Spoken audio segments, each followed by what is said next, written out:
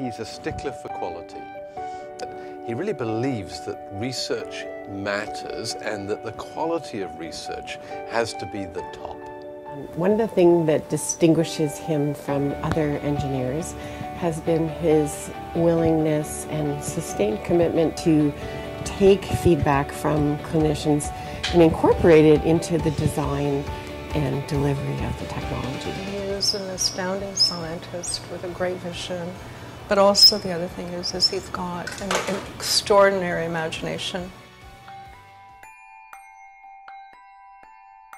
The technology that Milos has invented is a step forward that's a very big step forward, and that technology in various forms will change the future expectations of people who have paralysis. Functional electrical therapy as used by the MyndMove device has absolutely changed our paradigms and our thinking about neurorecovery.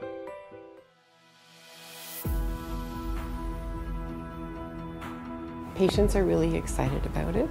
If you lose the use of your hands and the ability to do things, simple things for yourself independently, to brush your teeth, to comb your hair, to have a drink, to open a book, to pick up a pencil, to answer a cell phone, and you get that back.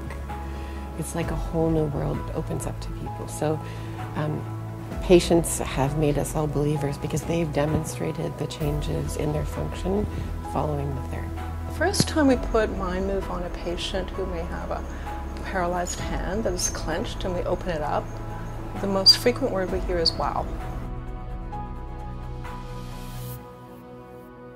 He set up the company, he raised the money that was necessary, he found the right kind of person to head up the business and got it going. And what he's done is clever in itself. I mean, people are being rehabilitated to a level that's never been seen in terms of this paralysis, but it's not stopping there.